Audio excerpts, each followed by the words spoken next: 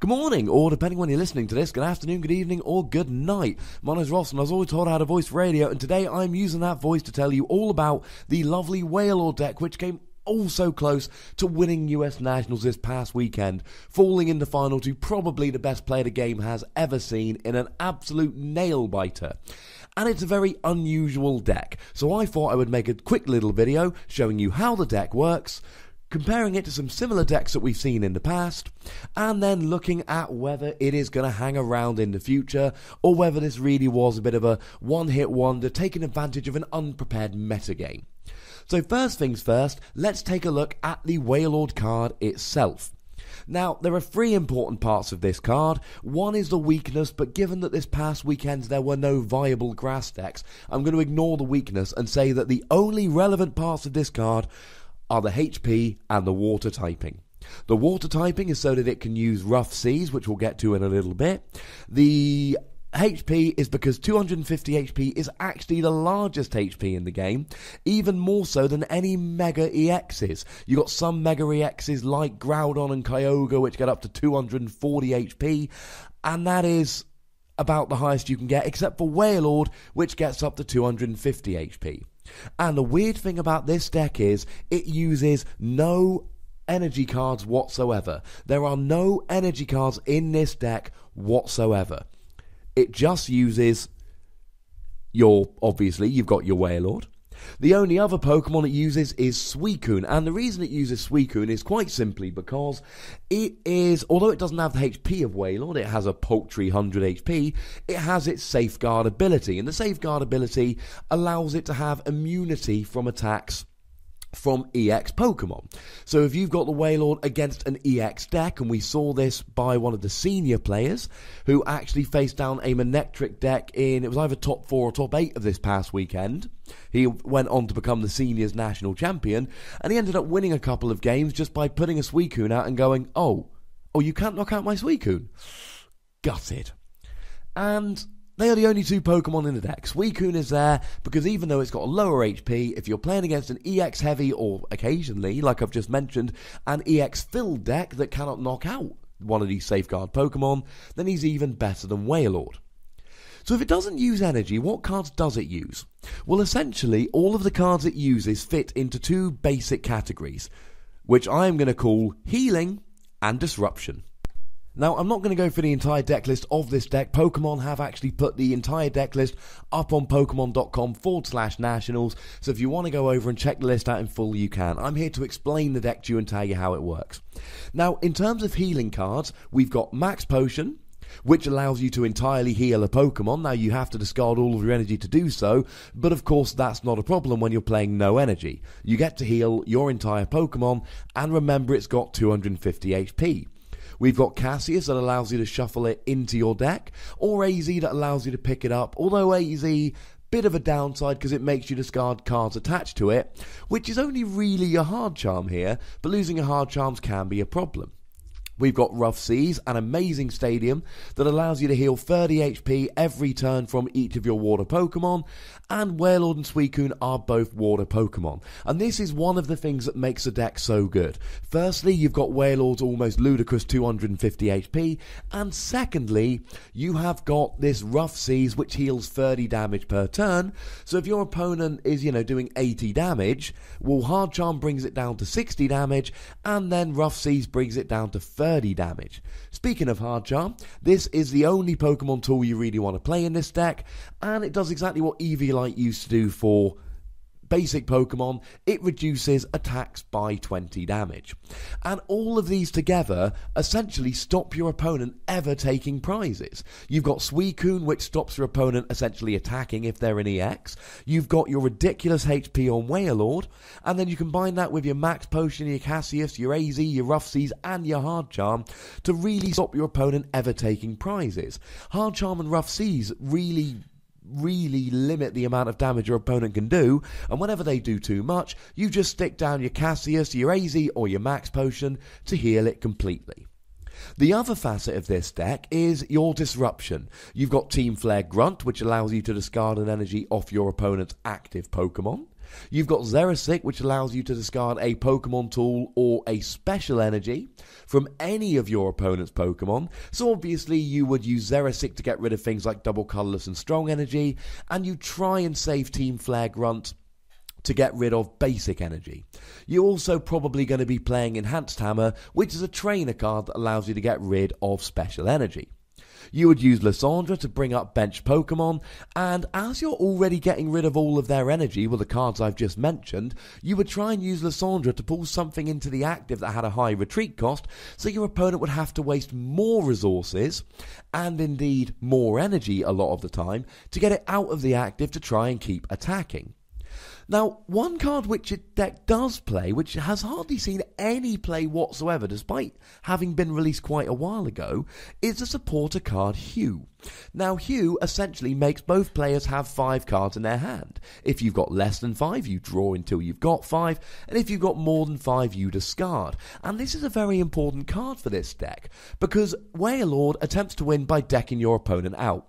You sit there, they can't take 6 prizes, they deck out, and one of the fundamental rules of the Pokemon game is, if you cannot draw a card at the beginning of your turn, you lose. Nice and simple. So you basically want to make sure that your opponent gets to that stage. And what smart players can do against this Wailord deck is just keep drawing cards, and using cards like Colrus, where you shuffle your hand into your deck and draw the amount of bench Pokemon there are, or N, both players shuffle in their cards into their deck and draw the amount of prizes they've got left, so they can go from, if there's 4 bench Pokemon out, they get a hand of 35 cards, they play a Colrus, 4 Pokemon on both players' benches, and they go from a 35 card hand to 4, giving themselves 31 more turns of drawing. With Hue, your opponent's got a 35 card hand, you play a Hue, and they discard 30 cards. Now that's a fairly extreme example, but it basically reduces the possibility of your opponent drawing all of their cards and then just shuffling them back in and drawing lots of turns. And that's how this deck works. It's a brilliantly constructed, very intelligent deck, which works by essentially stopping your opponent playing with your disruption cards and then making them deck out. You think, oh, hang on a second, what if they shuffle all their cards back in? So you play a Hue to get around that. You play cards like Silent Lab just to slow them down, stop them using cards like Caldeo's Rush In, so that they can switch into the active and then retreat, essentially giving them an automatic switch so they can always put the bench Pokemon they want active, or stopping them drawing cards using Shaman.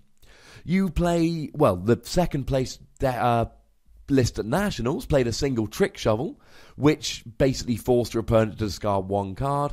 It's a fun little card. It's only a one-of in the deck that got second at Nationals, but sometimes you might discard one of your opponent's 4 DCEs or their computer search, and it becomes a big card. And then you use cards like VS Seeker and Dowsing Machine, which allow you to reuse a lot of these cards. VS Seeker allows you to reuse a supporter, and Dowsing Machine allows you to reuse any trainer card that you like. And then essentially you use these cards to be able to go ahead and just reuse all of your disruption cards and make sure your opponent decks out. Now, Lysandra's trump card used to essentially be a fail-safe here. This deck was not viable before Lysandra's trump card was banned. See my previous video about this if you want more information about that ban. It's easily found on my YouTube channel.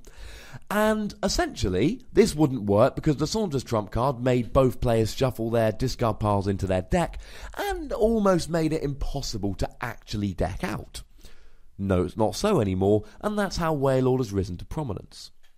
So this got me thinking, are there any similar decks that have come around with these cards in the past? And for newer players, this might be a bit of a history lesson. I basically put this deck into 2 categories. Firstly, decks that don't use energy. And I've remembered 2. Now, the first is my Snorlax deck. I call it my Snorlax deck. It wasn't my deck. That's a lie.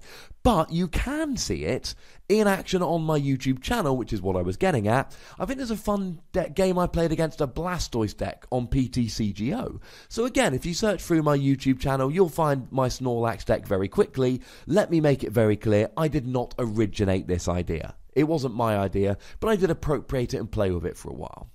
But even the Snorlax deck, you still took prizes, but the Snorlax deck, essentially, you would use Snorlax's ability to stop your opponent retreating, you would keep them in the active, and you would play Hypnotoxic Laser to stop your opponent essentially doing anything. You'd get rid of all of their energy in the same way that this Wailord deck does, and then you would let them die of poison, and you would win very long, slow games while your opponent died of poison and had no energy. The other deck I can think of that played no energy whatsoever was a Gyarados deck. Now, some of you might not remember this because this is a few years ago now. But what this Gyarados deck basically did, it was a Gyarados that came out in the Stormfront expansion. And if you have a look at the card here, there's a kind of a blank space where the energy cost would be. Now, we don't see this in cards anymore, but that basically designated a free attack, an attack for which there was no attack cost. And you can see there 30 damage times the number of Magikarp in your discard pile. So you would discard 3 Magikarp, evolve the 4th into Gyarados, and do 90 damage per turn. Now, I'm not going to go into the nuances of how this worked, but there was broken time space back in the day which allowed you to evolve Gyarados straight away. Rare Candy, I believe, also worked at the time to evolve. You could just go Magikarp, Rare Candy, Gyarados. Doesn't work like that anymore, but it used to back in the day. And there were all kinds of cards like Pokemon Rescue, etc., which allowed you to get your Magikarp back from the discard pile. And you could use Expert Bout to increase the damage done by 20. And back then, Pokemon had lower HPs. So this was a very successful deck. I believe there was a French chap that made top 8 at Worlds with Gyarados. That was its kind of, its heyday, if you will. So there are some cards that used to use no energy. But even both of those cards relied on taking prizes. Now, in terms of decking out, this is also a tactic which has been used in the past, and back in Noble Victories, the Durant card was released, whereby, for 1 energy, you could discard 1 card from your opponent's deck for every Durant you had in play. So in theory, you would again use cards like Crushing Hammer and Enhanced Hammer to get rid of their energy, while you discarded 4 cards per turn, in an ideal situation, using Durant. But again, this Durant deck played energy. So, on the one hand, you've got cards in the past like Snorlax and Gyarados which didn't play energy but took prizes, and you've got the Durant deck which didn't take prizes but did have energy. I think this Wailord deck might be entirely unique in terms of not taking prizes and not playing energy, just sitting there while your opponent cannot KO you. So, that brings me to the final question I want to address in this little short video today. How do you beat it? Well, there's a couple of ways.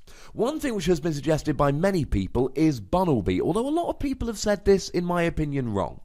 What some people have said with Bunnelby is we'll use the first attack. You get Bunnelby out, use 1 energy, and you can borrow, making your opponent discard the top card of their deck. And of course, the Omega Barrage Ancient trait allows Bunnelby to attack twice. So you can borrow twice per turn, and the Wailord will deck out before you. One thing that other people have suggested, and this is by far my favourite tactic with Bunnelby, is actually using the second attack, Rototiller. Shuffle a card from your discard pile into your deck. And again, you can do this twice per turn. And you can do this with energy. Now, if you are recycling 2 energy per turn, and your opponent is getting rid of 1 energy per turn, it doesn't take a genius to figure out that you are never going to run out of energy. Also, if you are recycling 2 cards into your deck per turn, you are never going to deck out. And if you recycle energy, logic dictates you will draw those energy before you deck out. You have to. Therefore, you will always draw into the energy and recycle 2 cards before you deck out. And if your opponent cannot KO the Bunnelby, and as long as you don't put something on your bench which your opponent can Lysandre into the active so that you cannot use Bunnelby, and that you then deck out, Bunnelby makes it impossible to ever actually deck out. Kind of like Uxie did back in the day. It literally makes it impossible to deck out. So Bunnelby is my number 1 Wailord counter. Now, there are other cards which I think can kind of come across Wailord. First of all, it's got a bad grass weakness, and this can be a problem against, now it's not a deck which is played a lot nowadays, but Virizion Genesect will absolutely destroy Wailord. Now true, if Wailord constantly hits Team Flare Grunt and you never get 2 grass energy out, then you will lose, but they're never going to hit that many Team Flare grunts. Sooner or later, you'll get an Emerald Slash and you'll end up getting set up and winning, and you will beat Wailord very, very quickly with Rizzy and Genesect. We've seen in the new set there's a whole bunch of grass cards, including, for instance, Vespiquen, who does, for a double colourless energy, 20 damage plus 10 for each Pokemon in your discard pile, and again, you get a couple Vespiquen out and you will beat Wailord very, very quickly indeed. But the other thing you can do, and this is how Jason Glasinski won in the final of US Nationals, is just very careful play. In the game that Jason won, although he did win on time, and had it been untimed he probably would have lost, so far from a perfect plan, you get one Seismitoad, you just pile energy on, hopefully faster than your opponent can get rid of it, and you basically force them into using all of their energy getting rid of cards, and then hopefully you've still got enough energy to use. And then you're very, very careful about when you play your Verbank City Gym, when you play your Hypnotoxic Lasers to add damage, and you wear them down after they've used all of their AZ, after they've used all of their Cassius, when they've gotten rid of all the energy they can. Although, like I've said, Jason used this to take 5 prizes, and in an untimed game actually would have decked out. Now, the thing about Wailord is it's terrible in sudden death. It basically can't win. They've got to deck you out before you take a single prize. And I think Wailord's a deck that's too easy to play around. One Bunnelby, and you'll probably beat Wailord. Any kind of grass Pokemon, and you'll probably beat Wailord. But Wailord is this kind of deck which comes around in a completely unprepared metagame, and I was not shocked to see it make the final of US Nationals. And under slightly different circumstances, it could have gone all the way.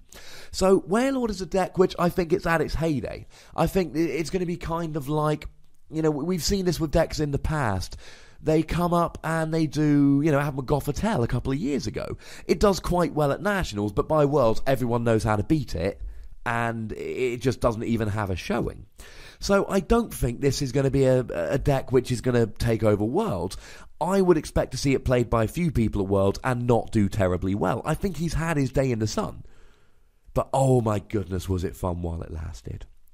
Now make sure you like, subscribe, all that good stuff to my YouTube channel, and of course this is a whole new, I haven't done a video like this before. This isn't a PowerPoint, I made an actual video here. So give me some feedback, let me know if you like this kind of video or not, if you'd like these kind of things in the past.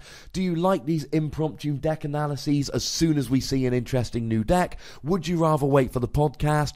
Do you like this kind of video? Do you like the old kind of PowerPoints? Would you like something else? Give me a bit of feedback. Hopefully you like this video. Hopefully you found it both interesting and entertaining. As always, I'll be back every Wednesday with my podcast PTCGRadio, and about twice a week you can expect new videos on my lovely YouTube channel. So make sure you are subscribed to get all of them. Look after yourselves. My name's Ross, and you've been watching / listening to PTCG Radio.